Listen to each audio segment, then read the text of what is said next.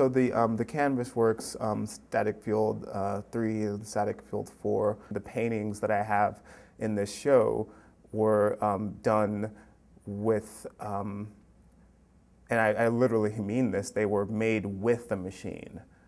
The image was created by pointing a camera into its output and getting a feedback loop, you know?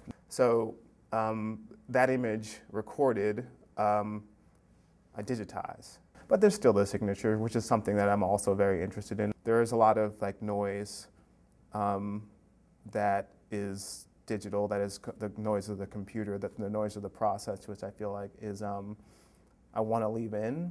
And for other people who maybe are not used to that, perhaps it's an opportunity to start to like relate to that signature. You know, like everybody's seen their cable kind of go out and get all like, you know, like that signature is the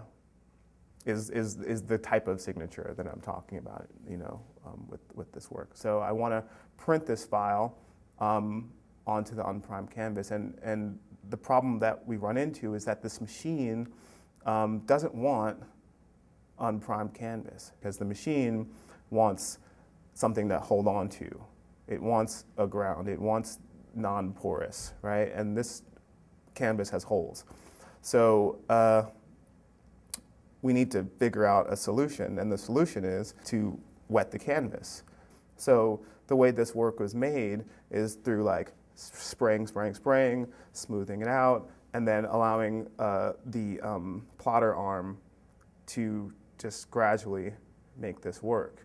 And so there's two people and a machine working together in a way that is, you know, unusual or uncomfortable for all of us. So when I'm interacting with this machine, it's like we're learning, you know, and the machine is learning, always learns from us as human beings. Like these computers, they learn from us, and we learn from them. So the way to push that, for me, is to present something that's novel, something that the machine has never done before, doesn't necessarily want to do, that I haven't done before. It's an extension of our consciousness. We all, I think, have multiple digital persona, you know? I've got a Facebook account. Can I plug that? I mean, I had a MySpace, you know? I had a Friendster, I had a Designster, I had all those things, you know? I don't play that many video games, but I imagine that there are folks walking around this museum that do, and they have a World of Warcraft character, or multiple characters, or maybe some Second Life people.